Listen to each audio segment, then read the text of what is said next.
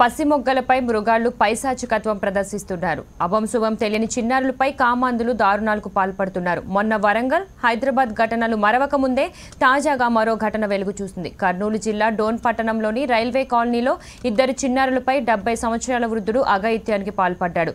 Railway quarters భవనంలో అత్యాచారం చేస్తుండగా చిన్నారులు అరుపులు విన్న స్థానికులు వృద్ధుడిని పట్టుకుని పోలీసులకు అప్పగించారు. ఈ ఘటనపై కేసు నమోదు చేసిన పోలీసులు దర్యాప్తు చేపట్టారు.